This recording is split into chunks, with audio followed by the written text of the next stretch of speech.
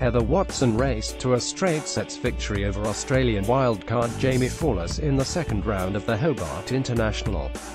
The 25-year-old British number 2 spent just an hour and 10 minutes on court as she dismissed her teenage opponent 6-2, 6-2. Watson, who won the tournament in 2015, broke the 18-year-old serve twice in each set, including in the very first game.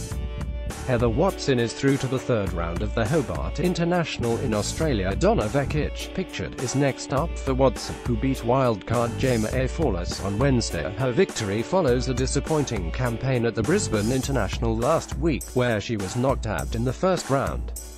Watson will now move on to face world number 55 Donna Vekic in the third round. Watson herself is currently ranked number 74 in the world. Watson won the Hobart tournament in 2015 and is looking to do the same this year.